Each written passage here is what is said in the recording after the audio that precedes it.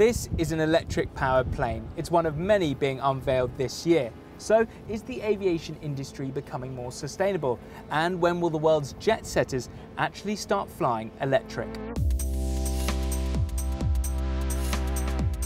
This is the world's first commercial all-electric passenger aircraft. It's a prototype, but the aircraft's creator, Israeli company Eviation, says it's expected to enter service in 2022. So this is the Eviation Alice. The unique selling proposition of this plane, besides the many benefits of it being a very sustainable aircraft with zero emissions, is actually the fact that it makes economic sense. This plane will cost $200 a flight hour to operate, a fraction of what a similarly sized and similar performance aircraft would cost to operate.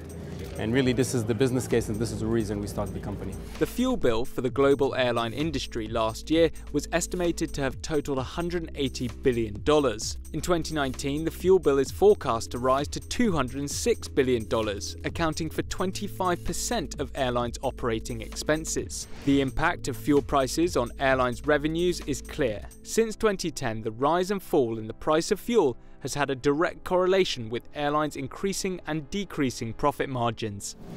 So this is inside the Alice. Careful not to bump your head. It's pretty small in here, pretty tight. Oh, just about to get into the seats, but the windows are massive. It's like something out of the future.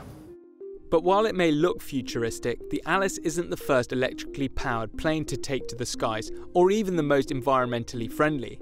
Back in 2016, the Solar Impulse 2 was the first solar-powered aircraft to travel all the way around the globe without a drop of fuel. But while that was a single-pilot endurance flight, the Alice, which can fly 650 miles on a single charge at 250 knots, was designed for the everyday traveller. That means you could get all the way from Paris to Barcelona without stopping to charge up. And is that this plane's long-term purpose, to be a regional commuting plane?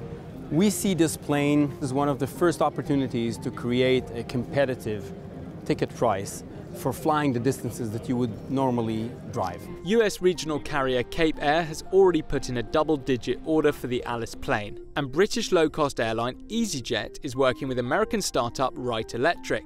EasyJet says it will start using its electric aircraft, which fly distances of less than 300 miles, in its regular services by 2027. The drive behind it, is it cost-cutting, is it the environment, or is it both? The drive behind it is clearly the environment.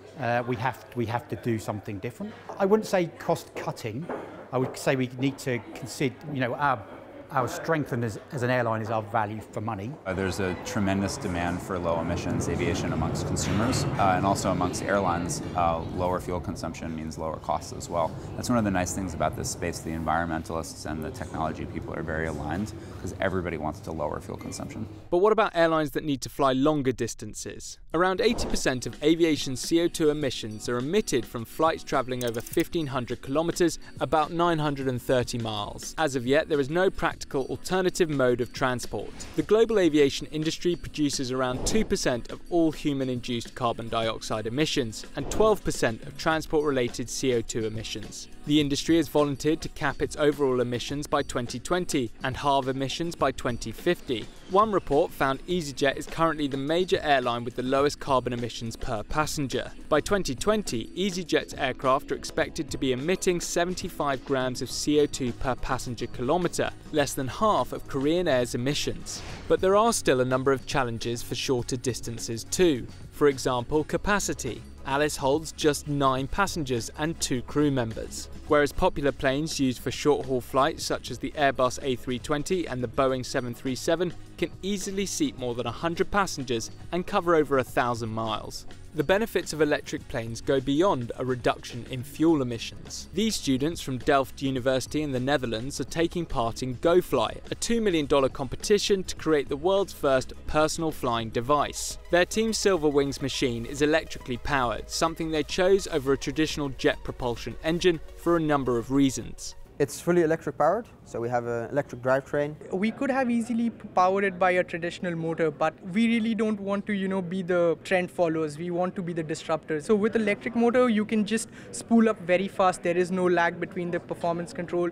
There is less vibration because you don't have an IC engine in it. There is also lower noise, which is a crucial aspect. In aerospace, we focus on sustainability quite a bit and efficiency quite a bit. and it's something that I think more and more students are worried about and are focusing on. There are some hurdles to overcome, but yeah, in the distant future we are definitely thinking of electrifying aviation. These students and many others have put a lot of time and effort into developing a single personal flying machine prototype, but commercial aircraft is a much larger undertaking. So, who's ultimately funding it? So the development cost won't impact the passengers that buy tickets to go on the plane? Bringing a new plane to market is a gargantuan task. The cost of this development, it's been significant, but the direct operating cost is the main driver of ticket prices. Energy and maintenance is really what you pay for. And the fact that this plane is electric really hits those two nails on the head. Our goal is to have lower costs because fuel is such an expensive part of an airline. If we can lower the fuel costs of being in an airplane, it's better for the environment because that's less carbon in the air, and it's lower cost for consumers. So when will we see electric aircraft up in the air?